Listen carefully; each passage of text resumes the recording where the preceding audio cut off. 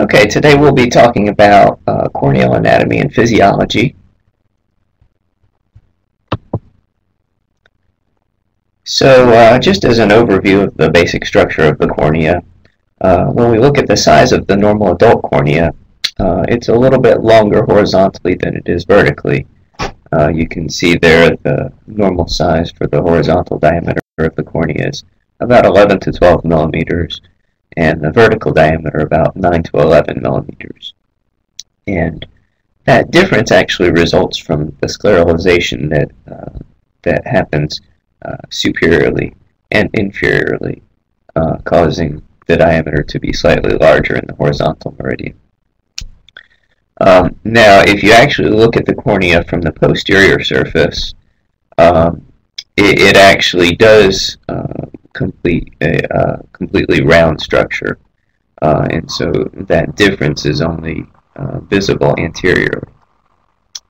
The thickness of the normal cornea is about 0.5 millimeter.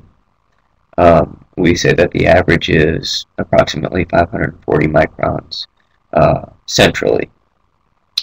And then as you move towards the periphery of the cornea, it actually gets thicker and reaches a thickness of about 0.7 millimeters.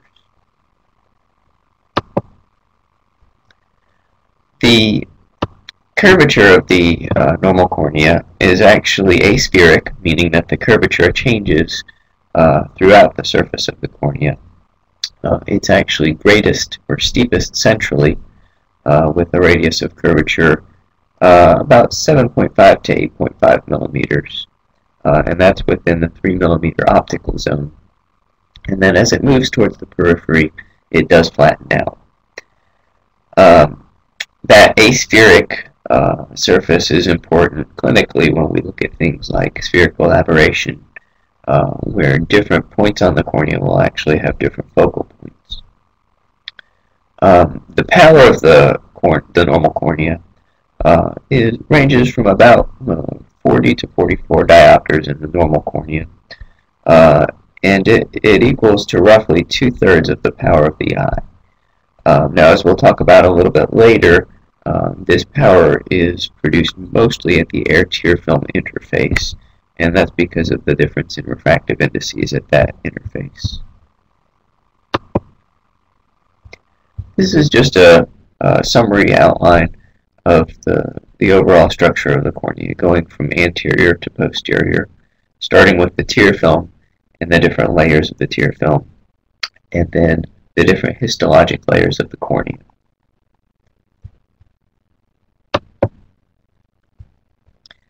If we look at optics, like I mentioned before, the refractive power of the cornea is determined primarily by the tear film and also by the anterior and posterior curvatures and all the different interfaces between the various tissues and layers of the cornea. Like we said, it's approximately 40 to 44 diopters.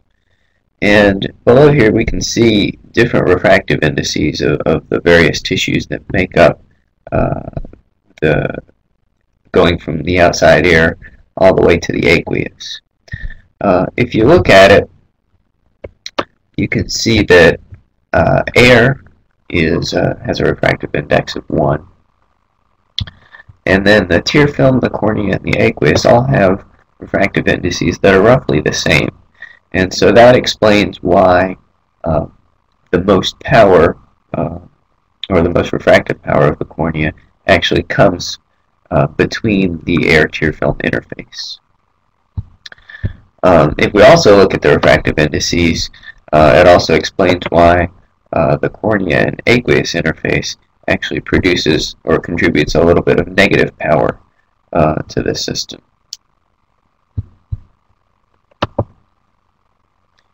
The innervation of the cornea is actually quite exquisite. The density of nerve endings is many times greater than that of the skin, and that explains why the cornea, or the normal cornea, is so sensitive.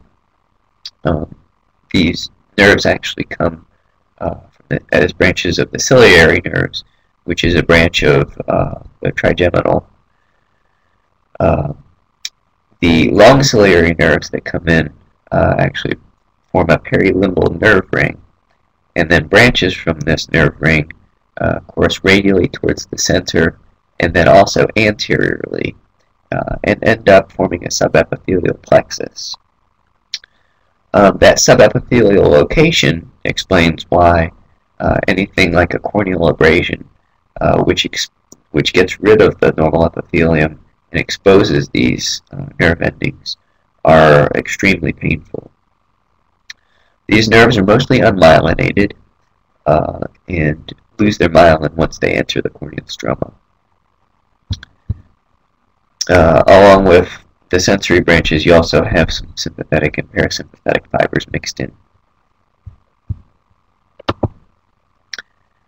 So the normal cornea is avascular, but it needs to get its oxygen and its glucose and other nutrients somehow.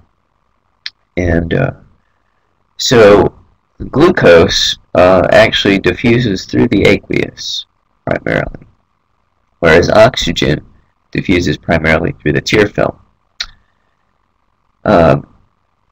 So if you have a tight-fitting contact lens, you can actually have poor diffusion through the contacts. This is the same if you have a contact with a low diffusion coefficient. And the hypoxia can actually cause changes in the cornea, such as edema, which we'll talk about later. The metabolism actually shifts more from an anaerobic state, from an aerobic state to an anaerobic state whenever you have blockage of that oxygen from the outside.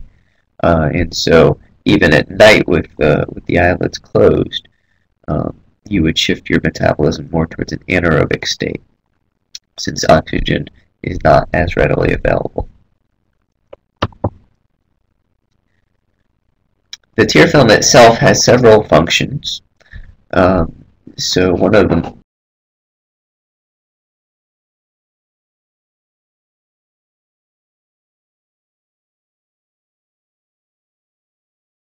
the most important, dehydration. And both of those actually help maintain the clarity of the cornea so that we can have such good visual acuity. The tear film also contains numerous different factors, specifically immunoglobulins. Those are the IgA and the IgG.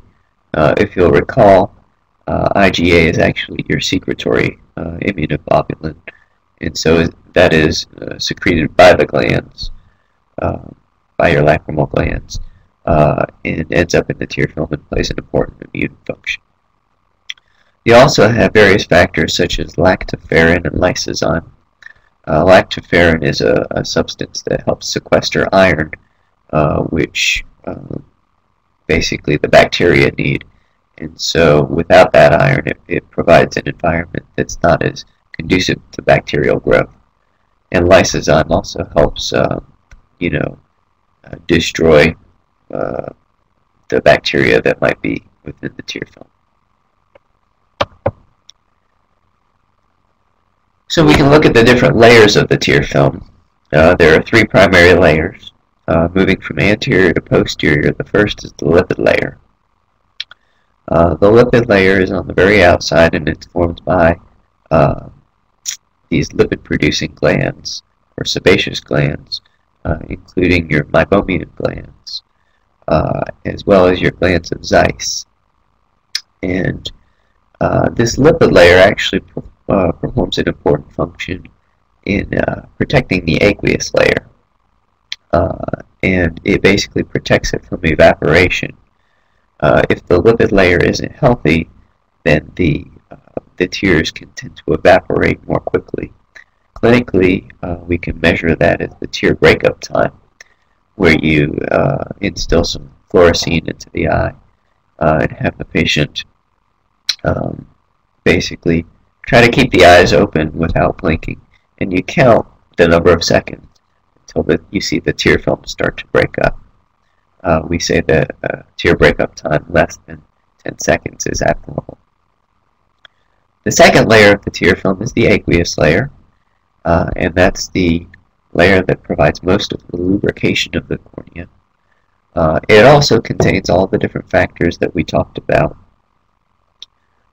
and including the immune factors as well as the nutrients. And that's formed by the main lacrimal gland and the accessory lacrimal glands, the accessory glands being glands of Krauss and Wilfring. Then we have the mucinous layer of the tear film, and that is formed by epithelial cells and goblet cells. That helps stabilize the tear film over the corneal surface, and it basically provides a smooth interface between the rest of the tear film and the epithelial surface. This slide is a little bit more detailed. It discusses the different layers of the tear film, where they come from, all the different components that make that specific layer up, and its physiological functions. In this slide, it is pretty detailed, and it's basically here for your reference if you'd like to read a little bit more in depth about the different properties of the tear film. And so this is an overview of the histology of the normal cornea. We move from anterior to posterior again. Number 1, we have the epithelium. Number 2, we have the epithelial basement membrane. Number 3, we have Bowman's layer. Number 4, we have the corneal stroma, which makes up the majority of thickness of the cornea. Number 5 is Descemet's membrane, and 6 is the endothelium. And so in the next few slides we'll be discussing all these layers a little bit more in depth.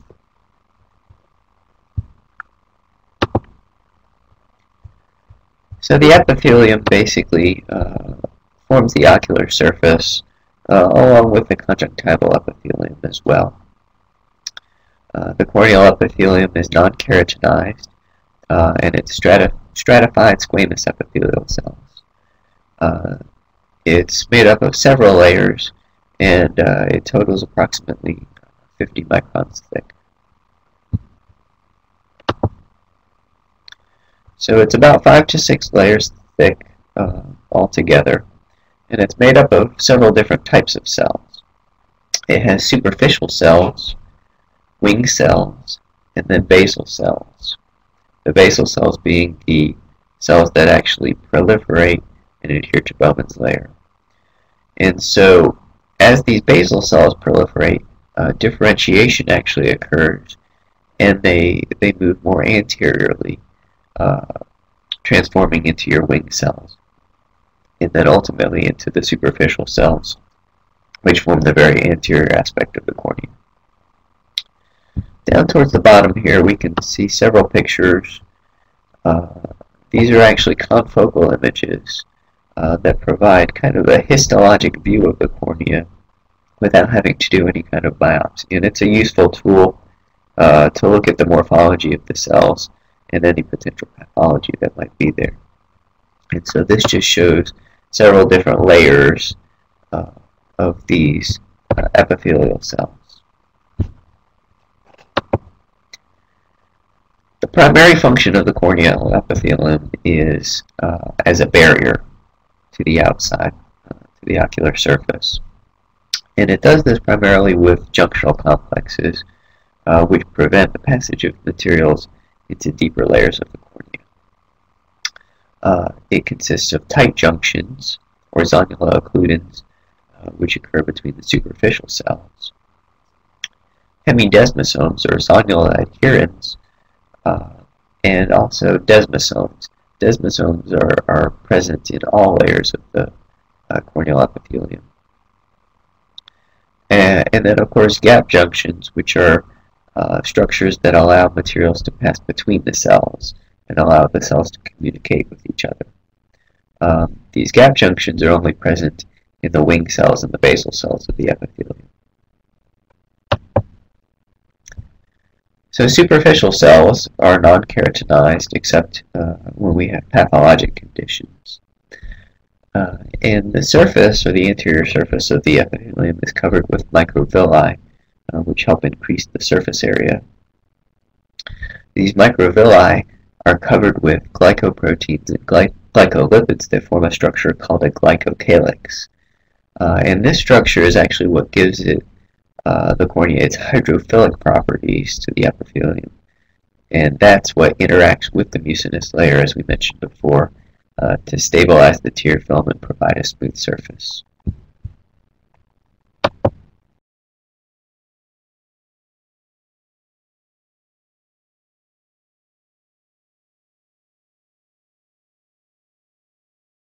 Junctional complexes, which actually aid to the barrier function.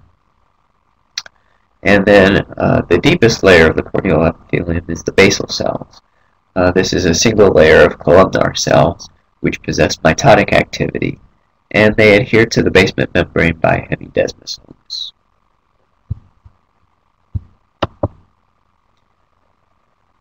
So as the basal cells proliferate and differentiate, we talk about this migration pattern in an XYZ axis. And basically that means that when you have your epithelial cells that start, or your stem cells that come from the limbal palisades of Vogt, they have several different directions that they migrate. So they migrate centripetally, meaning that they move towards the center, and that they actually move anteriorly as well. And so that's sort of the XYZ. These cells kind of move in all three axes as they differentiate and move towards the surface. Below you can see just some pictures, examples of sort of a whirl or vortex keratopathy. And that actually highlights the movement towards the movement of the epithelium cells themselves towards the center, as you can see in the pattern.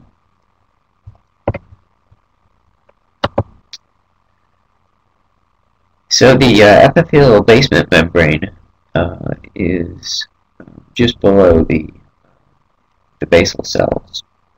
It's about 40 to 60 nanometers thick, and when you look at the ultrastructure by electron microscopy, it actually has two different layers called the lamina lucida and the lamina densa, and that's all we'll mention. We won't go into more in depth about that.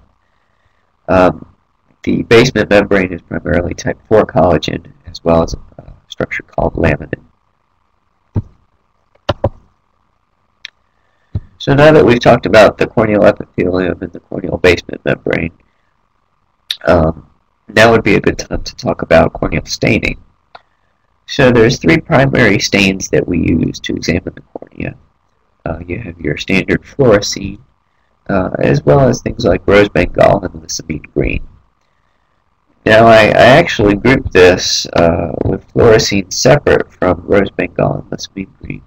And that's because fluorescein has actually a different method of staining than the other two. Fluorescein actually adheres to epithelial basement membrane. And so anywhere that the epithelium has been removed, either mechanically like a corneal abrasion, or if those cells have just died and sloughed off, the fluorescein will bind to those areas because it binds to the epithelial basement membrane. Rose bengal and lissamine green actually will highlight different areas, and they will actually bind to corneal epithelial cells that are sort of devitalized and not as healthy as your normal epithelial cell. And then it will also bind to areas that have lost the protective mucus covering. So below here we can actually see some pictures that show the differences in these stains. On the very left here you can see sort of a severe confluence of punctate epithelial erosions that you would commonly see in keratoconjunctivitis sicca or various levels of dry eye. And so the fact that it stains with fluorescein means that the epithelial cells have been damaged to the point where the basement membrane is exposed. In the middle here, the middle lower picture, you can see some staining with lissamine green. And you can see that this actually stains the conjunctiva more readily than fluorescein would. And the reason is because, again, these areas have sort of have an earlier form of dry eye, where they've lost the protective mucus coating. And so now these areas are starting to pick up the stain. In the middle upper photo, these are actually filaments that are staining with rose bengal.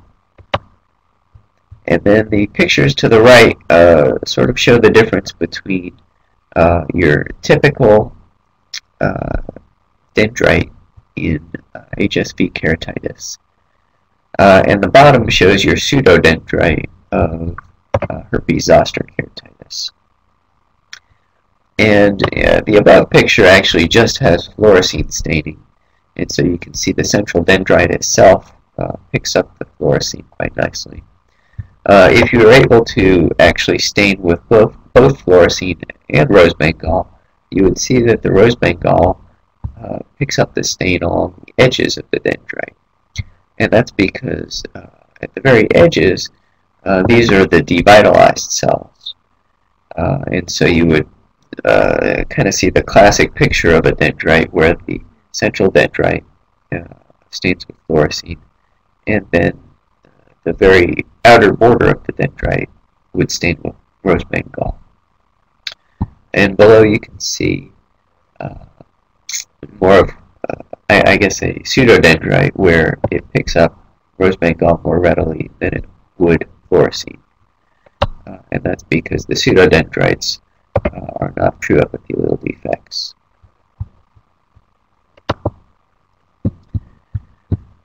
So next in the cornea is Bowman's layer, and that's immediately beneath the corneal epithelium.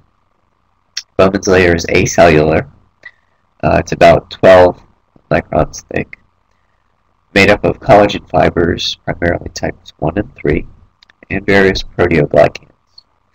And it's important to note that Bowman's layer is not a true basement membrane. We saw that the epithelium has its own basement membrane, and so that's why we refer to Bowman's layer as opposed to Bowman's membrane. And that's an important concept, and sometimes a testable concept as well. The corneal stroma is what makes up the bulk of the corneal thickness, about 90% of the total thickness of the cornea. It has a water content by weight of precisely 78% in the normal cornea. And that's an important number to remember. For whatever reason, people that make up these sometimes board exams like to mention that number as a specific number. So try to remember that number. The strength, shape, and the clarity of the cornea is largely determined by the stroma.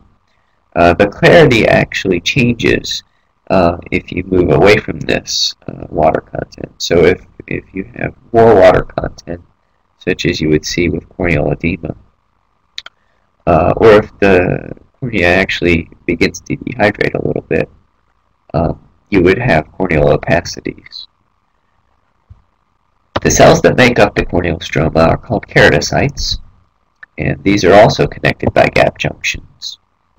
Keratocytes are typically quiescent in the normal cornea, but then when they have some sort of injury, they can transform into what we call myofibroblasts, which produce the extracellular matrix of the protein of the stroma, as well as matrix metalloproteinases and other collagen-degrading enzymes.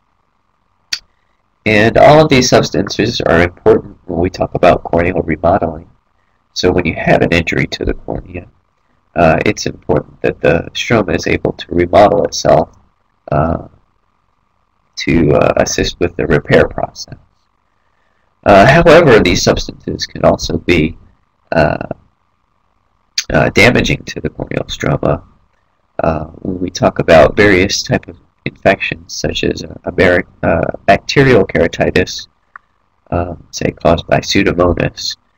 Some of these bacteria will actually activate these substances, and those will contribute to things like corneal perforation, so that can actually be a bad thing. The keratocytes in the normal cornea can actually take 2 to 3 years for cell turnover. And so when we're looking at a cornea that has undergone damage, you can see that these cells will actually turn over relatively slowly, so you may not see changes in the cornea very rapidly. When we talk about the types of collagen which make up the corneal stroma, the collagen itself makes up a little more than 70% of the dry weight of the cornea. It's mostly type 1 collagen, but also has contributions of type 3, type 4, type 3, type 5, and type 6 within the corneal stroma. The collagen fibers within the stroma are arranged homogeneously, which contributes to its clarity. And any type of fibrosis or edema basically creates heterogeneity within the stroma, which is what actually causes the opacity. If we look at the scleral stroma, you can see that the sclera itself is a lot more opaque than the cornea is. However, the actual makeup of the sclera is actually not too different from the, I guess, the corneal stroma.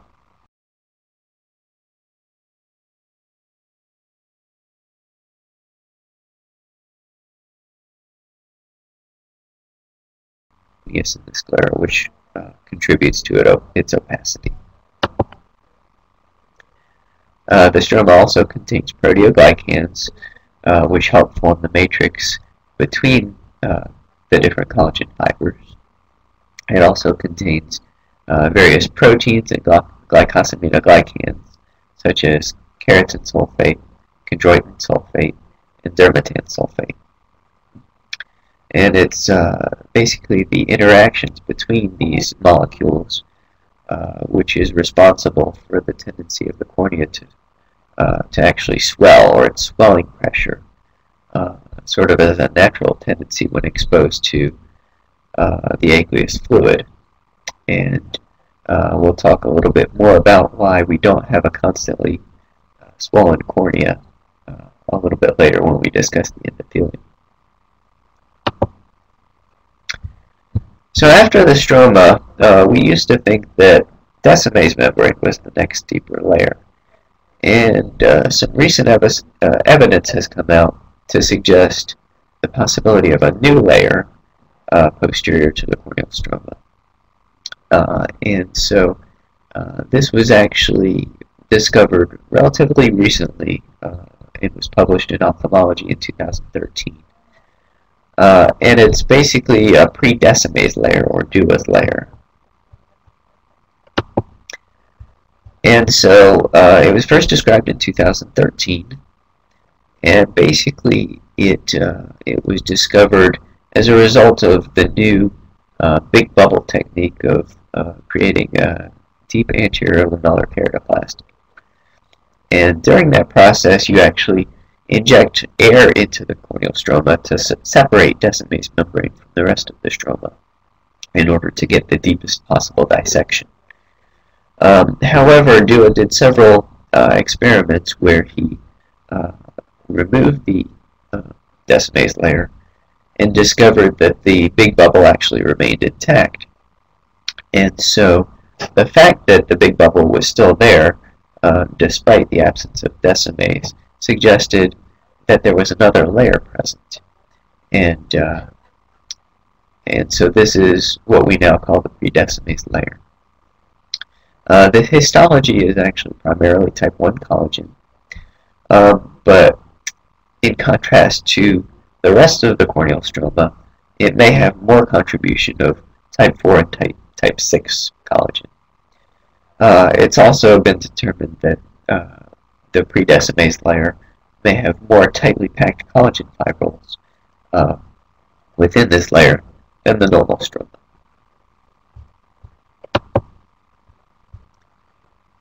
So now we come to decimase membrane, and it is a true basement membrane, and it's the basement membrane of the corneal endothelium. It actually grows throughout life, and is about 3 microns at birth, and by adulthood it reaches a thickness of 8 to 10 microns. It consists of an anterior non-banded layer, as well as the posterior banded layer. And the banded layer is the layer that actually is responsible for the growth throughout life. And decimase membrane is type 4 as well as type 8 collagen. And a rupture in decimase membrane actually results in acute corneal edema, such as you might see in damage due to birth trauma, or acute hydropsin keratoconus. And so that highlights sort of this barrier function that decimase membrane also provides in preventing fluid from accumulating within the corneal stroma. Next is the endothelium. And the endothelium is a single layer of cells which is posterior to decimase membrane. And the normal cells actually have several important characteristics to them. They're all pretty much the same shape, and it's a hexagonal shape. All the cells should have about the same area, and it also has a density which actually is highest at a younger age, and actually decreases throughout life. So the bottom picture here is another confocal image of the corneal endothelium, and you can actually see sort of this hexagonal shape, in that most of these cells have 6 sides to them. When you have damage to the endothelium, these characteristics will actually change. And so after damage, these endothelial cells do not regenerate. The remaining endothelial cells actually increase in size and change their shape to help cover the damaged areas. And so that results in a variable cell area called polymegaphism, and then a decreased number of cells that actually have your typical hexagonal shape, and we call that pleomorphism. You'll also have a smaller density of cells. And all of these characteristics can actually be measured with specular microscopy. And when you're looking at with a specular microscope, the machine will actually kind of report all these different characteristics, and you can use these to determine how much damage has actually been caused to the endothelium. So like we mentioned before, the corneal endothelium has a primary barrier function and helps prevent the aqueous humor from reaching the corneal stroma, and these are basically formed by junctional complexes. But they also perform an important role in pumping fluid out of the cornea, and that's basically from sodium-potassium ATPase pumps. And so there's an osmotic gradient within the cornea that basically results in sodium moving into the corneal stroma and potassium moving in the opposite direction. And so it requires a sodium-potassium ATPase pump to maintain this gradient, along with a sodium hydrogen ion pump. and these are both expressed in the basolateral membrane of the endothelial cells. Along with these pumps, a reaction with carbonic anhydrase actually moves bicarbonate and water into the aqueous. And so all of these actions help dehydrate the cornea and maintain a specific water content. This has several clinically relevant functions, the primary one being the corneal clarity, as we discussed before. Another important one is actually when you're performing LASIK. You cut the flap, perform your treatment, and put the flap on. And what you may have noticed is that it only takes a few minutes before the flap actually sort of adheres to the rest of the cornea, and it becomes difficult to move around. And that's basically because of the negative pressure that results within the corneal stroma. And that negative pressure is caused by this action of the endothelial pumps. And so that's sort of another clinically relevant situation where you directly see the action of the endothelial pumps. So now we've gone through all the different layers of the cornea. I just wanted to touch on a few high-yield points that are important when we talk about the cornea. These are sometimes clinically relevant, and sometimes they also show up on your various board exams. So these are your more testable facts. So remember the normal corneal size in adults, and remember that it's slightly longer horizontally than it is vertically. Know that the central corneal thickness is on average about 540 microns. Like we talked about before, the normal hydration content of the cornea is important. So remember 78%. From a refractive standpoint, it makes up 2/3 of the refractive power of the eye, and that power is actually at the air-tear film junction. Make sure you know which glands actually produce the different tear layers. Know which immunoglobulins are found in the normal tear film, and remember that it's primarily IgA, which is your secretory component. Remember that Decime's membrane is a true basement membrane, while Bowman's layer is not, and that reflects the actual names of the structures. Know about all the different types of junctional complexes within the cornea and how they contribute to the barrier function. Basically, be aware of the way that the stem cells come from the limbus and then migrate towards the center as well as anteriorly.